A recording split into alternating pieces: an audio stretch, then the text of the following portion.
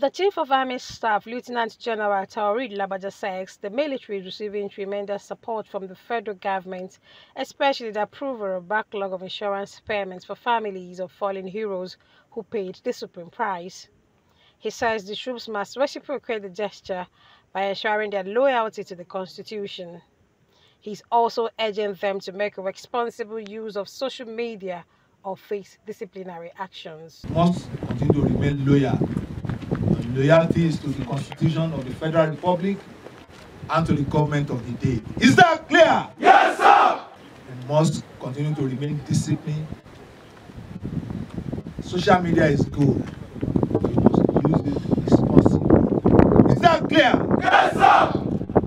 So we will not take the excuse that you are a young soldier. We will not go onto the social media and start abusing constituted authority. Heavily on you. You must conform to the rules, regulations that guide you.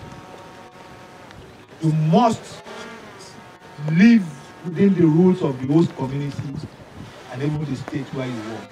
He calls for an asymmetric approach to curbing the challenges of insecurity in the southeast, especially the mandate sit at home, which he says demands the collaboration of all relevant stakeholders, including market unions. So we need other stakeholders to come on board to completely address this threat. So we are talking with the other stakeholders.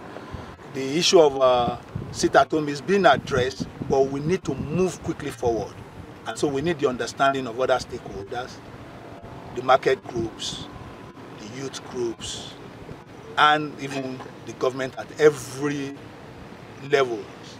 And so we will work with these stakeholders while we continue to deploy the military line of effort to address this sit-at-home threat.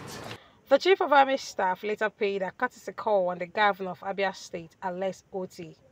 The governor appreciated the role that the army played in restoring peace in Umunochi, especially at the cattle markets and other parts of the state, as well as the success so far achieved with Operation Crush. So let me use this opportunity to publicly thank you for the support that you are giving us, because if you didn't give the support, the success that people are talking about today would not have happened.